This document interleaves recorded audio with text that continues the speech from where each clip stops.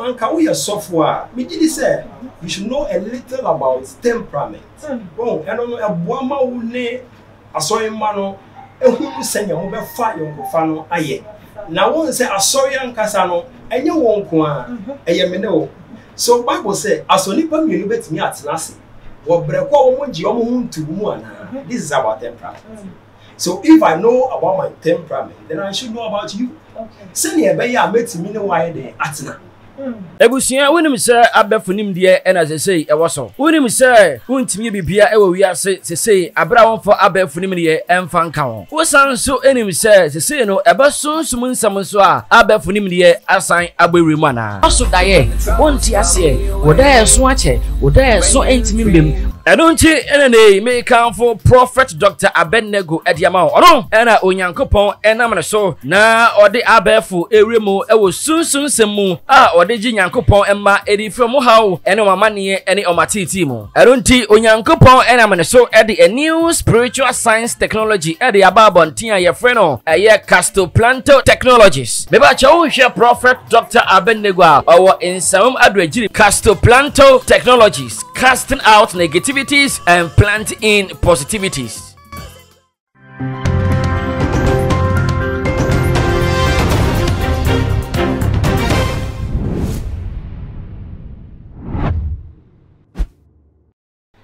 Sonko enkoma obibia wo hwe mesabre e o too much so ebusia fo dwoso hima ma fa magua chese neni ya bepie mu e wo eye abeka na enensem a ekoso no na ekame ayesi ehia sofo a wo no so wado sukoyi wo bible nim na watumi a kire yen ne nyina no etwa kogina wo sofo bi a chese wo no wo kire mu a wo ye sofo na sasemba na wuntumi nka ne papa de na chese wankasa wo sofo di na tese ye hyeda kokohwehwemu esa so my Ghana ha ye nyasem a sofo ne de bre wo mama wo moka na ena de wo sofo ntumi a hye ne ho so atwese kan di abrante bi echi na tese nei asem wasi a ye be sie papa santi so ade asofo no ye ne kwan so anu na ase na wo zen ko nya botre na ye wi na ye be hu asofo wa twese kan ye ne be kwa kopie mu honum na nsem e ho de ye de be so mo ye twe hu sima pa ye ba ya reverend ha ne be don sem no asu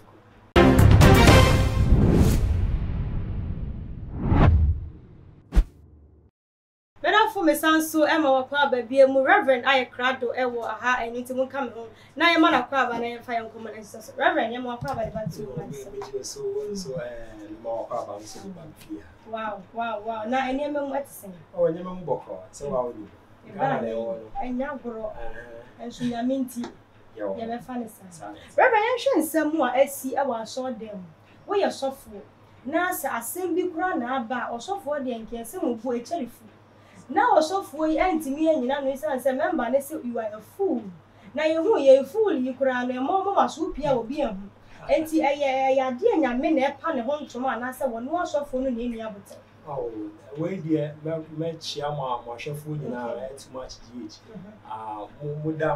muda ntemu pa na say me hwe ni a ekoso a ya me hunu say mo adwuma yi mu ye biye say na wasa ka obia eye no bi si say ya obi sa bi nsem no hu senia ensem no kono enti me chia mo ahwefo nyina ebi nchia kese ma o na meba wasem no so kakra say etwa na sa na media megidi say sofo no wanye ni yie insan say sofo wo kra na wo ye obi ananka e wo say wo na wo the last person a wo say wo ye bibisa enti yem fa say member mpo na ye say ya na wo sofo no nso be de sofo atwesika na member no de ono nso be de enti ni o ye ni de panyaminika entwe na se wo hwemu a ekame se dodo na ekire mu se asore man se bia so de benu nti na aya asofo no wo mo esu etimi ye bibisa na wo hwemu aya na etisa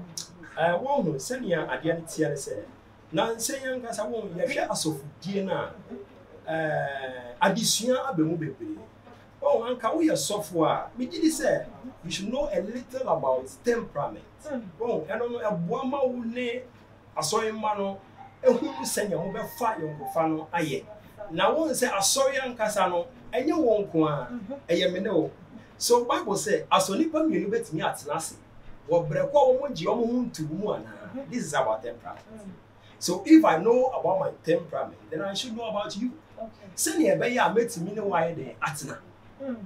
Wo send adeɛ tie. Enti asofo bebre enim saa adeɛ yi.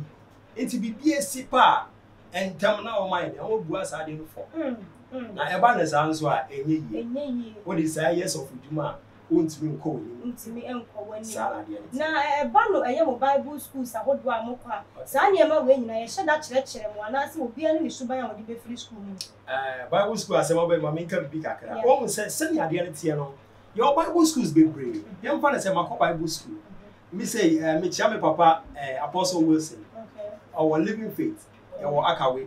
Or na me call me Bible school na papa no our hombrasia pa na me sua nyama be brave so fi. Sa na de tie ne say wo Bible school no say me ko wi a. Obi nso hu say me hu no bibi kakra bi pa no so so ti.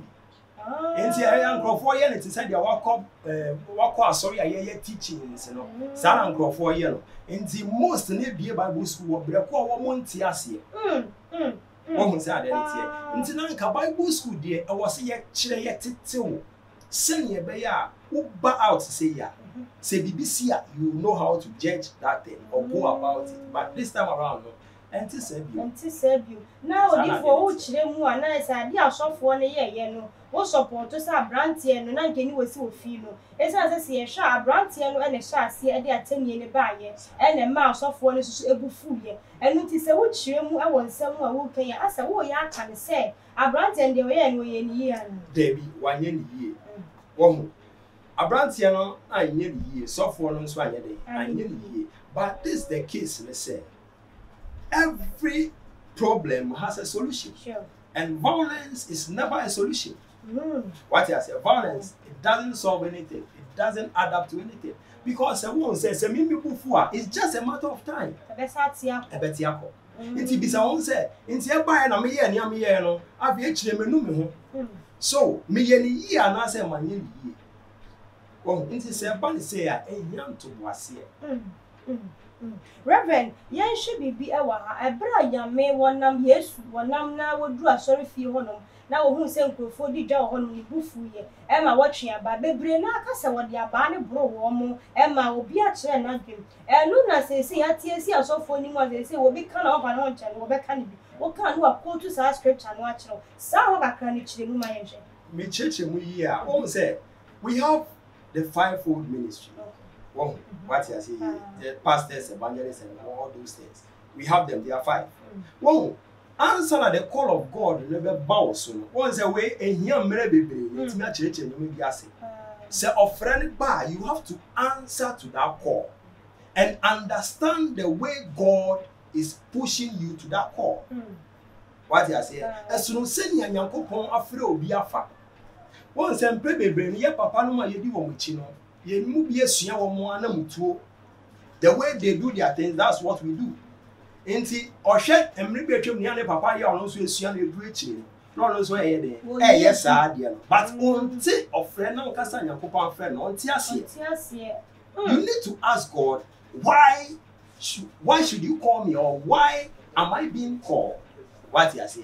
One says somewhere na nyankopon frɛ no ba ye no na onti ase nti obisa ne papa Eli said miti ani bi ana o kire ne kwan say yes can say. So someone did what? Received that call and he asked questions.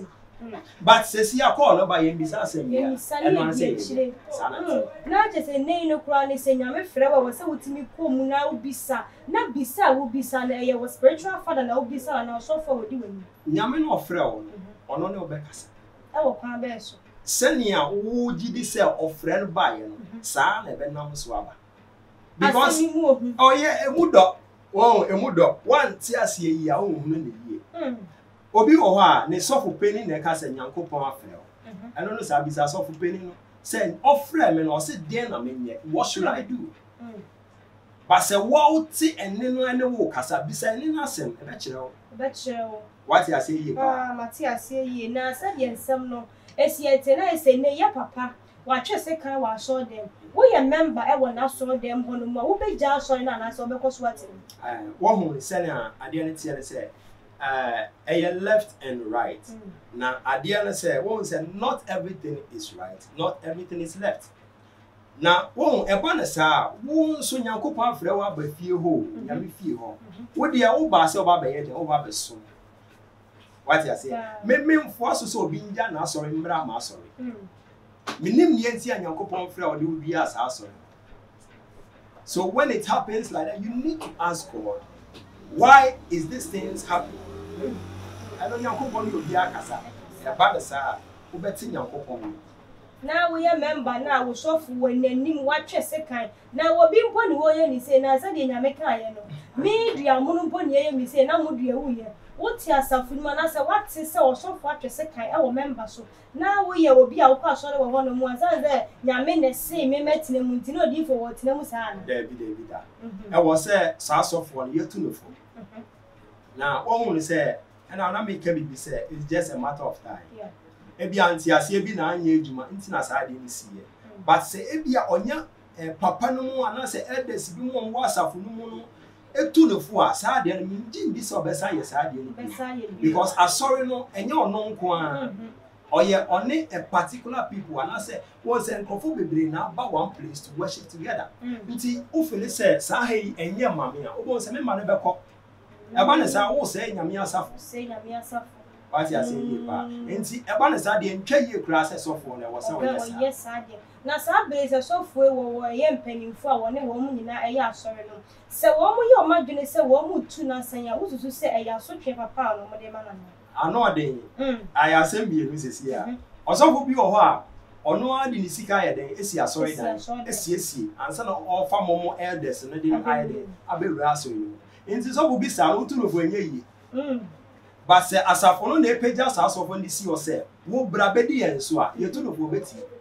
eno nti bo se se anyamo bebre e koso e wasafo mu a ye ntumi nka ho asem because say sofo na ye den eye bibia wa asafo mu na wono na ye nti asabi wo ko jema ni na chi ko jemu ana bebre sa na tie but entwa pan say e ba ne sa na se ya no wo sa asori bi mu etesa na osofo no ye obi a wono na si na aso dan nti say obi anka asem mani ntie na wanka sa utimi hu ni say we as the senior papa yi di mi koi mo am nti pese mi firi mu a de nti orebe mi bi sa o sa ne say wo kan say wo bia ne de nti e okopi asori mu enti se niema bi koso asafuni na e kwachiwa eni wo se opie bompa e bi se nyame na se ya ne me ma hu ni say osofo na koma ye enti mi ni na chi na se bi da bi wo di pembura e bomi tiri makumi enti me twe me hu no so aso twe bi wo ho ana ade ba ko na e wo ho se wo se wo twe omu afiri asafuni mu asom Nyankopon a ogbo wo le dia nde boni bi ani ho because o hwe na se sofo no be lead you to distraction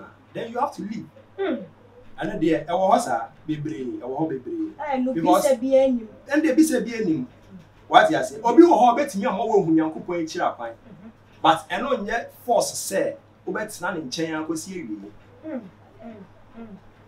asemi mu do na odi for say de ensam no esi akro no se wo ye obi a wo wasafo na osofo na de ne sika esi asoda enti niema bi a wo ye ne entwa yi wo ye elder e wasafo ni wo betumi ni ensori ma no akasa because asofo ni bi wo hono na wo mo frɛ wo se beboa wo mo ne ade no mo hu ni se wo ne members no e relate so good na se be jealousy bi e ya bem enti se de ye papa esiti enti e ne elders na akasa e fa pen bi so na wo mo ne e ye asori ma na kasa ma wo makam e no so betumi aye yi sa o se enti ase wade nyina mu se ye kan say no asofo bebre afili betrayed say we free mechi na wo ya oh yes sir enti say e bia me na me was asafo no mu a I will speak to you the man of God in person na ma cheo ni enti a me pese me yes ade what you say so bo no me de be ma o but say me hu no say still I won't pesa ade ni dia then I won't even advise the members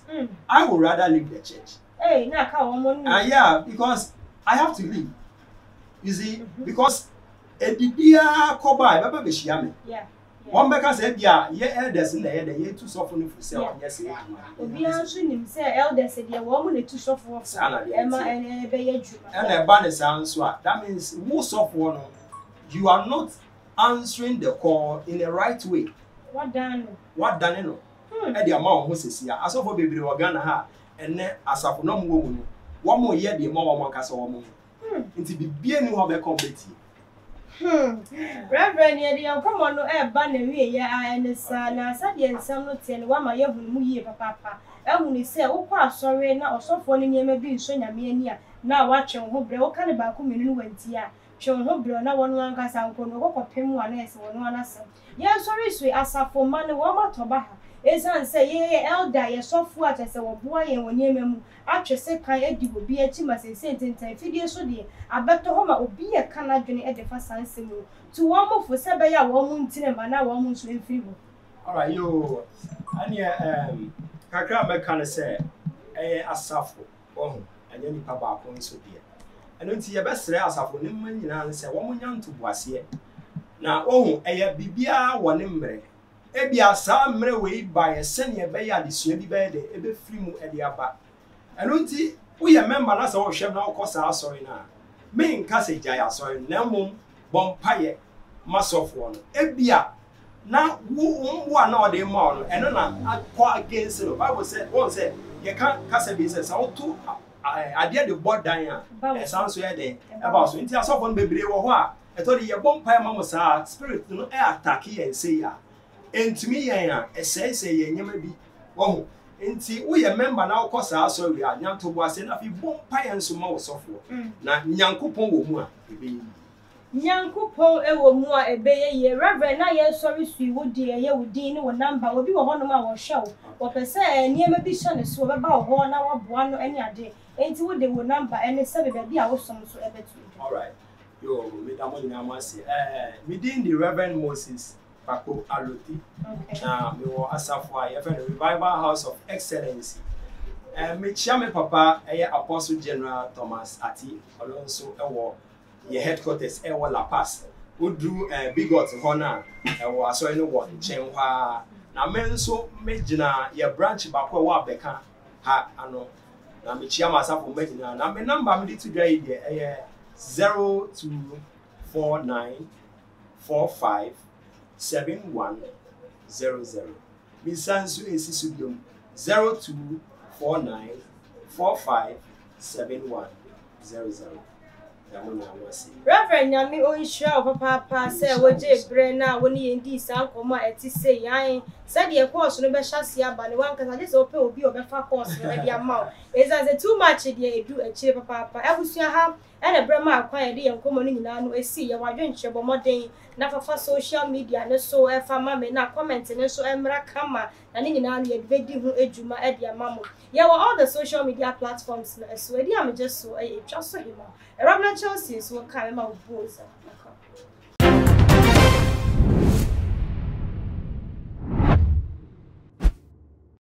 Ahaye Isaac Nana Obiri Yeboa Enterprise. Yede kunja papa nkwa na yedele. Se ope ekunja papa abla Isaac Nana Obiri Yeboa Enterprise. Yewa kunja bia wa ha kunja bia ope bia. Egypt ekunja, Germany ekunja, Italy ekunja, ekunja bia de bia onim se ye kunja papa no e ko na Isaac Nana Obiri Yeboa odele wit. Ohwa kunja amisimu.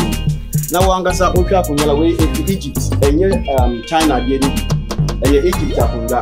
Udia share biano class de bianity e bia papa every Egypt a dia ba we ye di ma etufo bo e ko je bia ope wasase we so na na obiri ye bo anko na betuma mo China e kunja pe e na ye ni bi but e kunja bia country bia kunja ope no ye de wo se bla na be challenge yen na be bi say e kunja ope say ye ntumi enya ma wa bla Isaac na obiri ye bo enterprise e wa be kan free pie junction ho na usane first round second round no Isaac Nana Obiri Yeboa Furniture Enterprise ewo ho se o pese oni Nana Obiri Yeboa dinkita ho bia fresh 0558 782268 ana say 0277 tie no man yi 0277 469933 ekunja bia o pe no Isaac Nana Obiri Yeboa no ntunchia se o pe kunja we ene ne mpa seka no man no frɛ no man Isaac Nana Obiri Yeboa be ma we kunja we ene ne mpa ekunja bia wa ha bia wo pe ene ne mpa seka na Isaac Obiri Yeboa nko na ebetumi ama obi e wo Ghana ha